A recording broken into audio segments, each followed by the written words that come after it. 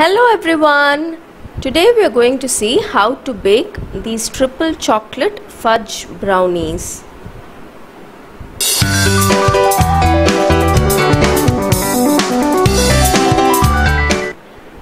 To make these brownies, let's start off by melting some chocolate. In this microwave safe bowl, I've taken some butter and some chocolate chips. These are semi-sweet chocolate chips.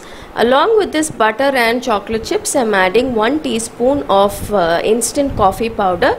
Today I've used Nescafe coffee powder. Melt this in the microwave for 1 minute. If you don't want to use the microwave, you can always add all these ingredients in a saucepan and melt it on the stove top also.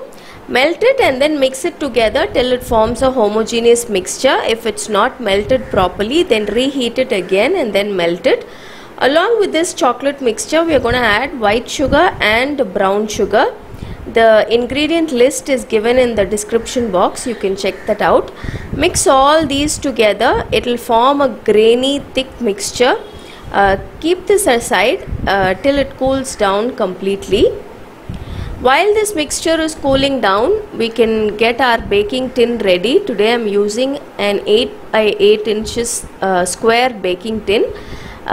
Put a parchment paper or a butter paper on this baking tin and then spread some butter or oil all over this baking tin so that the brownie will come out easily without sticking to the pan. After this, preheat the oven to 180 degrees Celsius for about 20 minutes. Now this chocolate mixture has cooled down, so now we'll start adding the other ingredients. First I'm adding the eggs. Today for this recipe we need 3 eggs. Make sure the eggs are at room temperature. Add 1 egg at a time and beat it well. Make sure the chocolate mixture has also cooled down completely, otherwise there is a chance for the eggs to scramble. So wait until the chocolate mixture cools down and then start adding the eggs.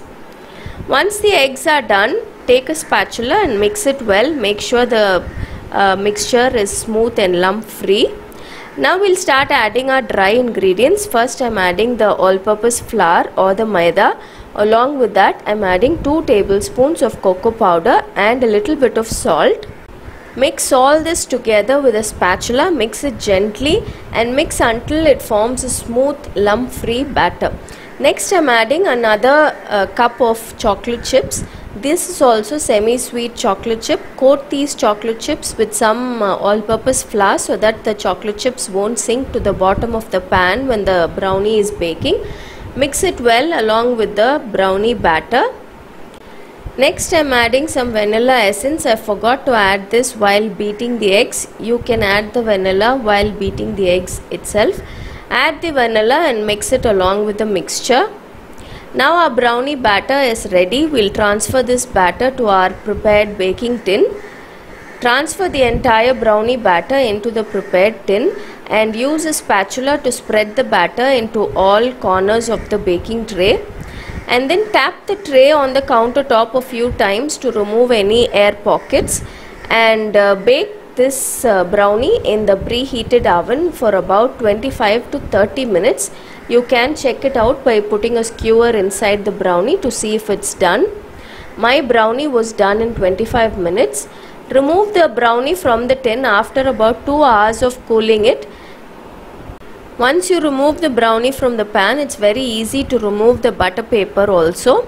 And then take a sharp serrated knife and start cutting your brownie. So that is it, our fudgy brownie is all ready. This is my most favorite brownie recipe.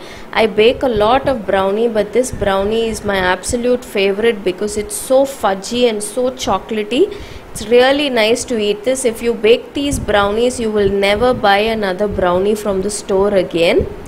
These brownies are very thick because we've used an 8-inch pan to bake these brownies. If you don't want your brownie to be so thick, you can also use a 9-inch baking tin. That will give you a thinner brownie.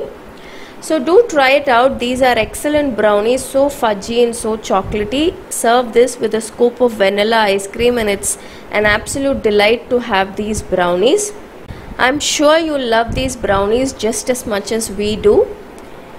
So until next time, bye bye.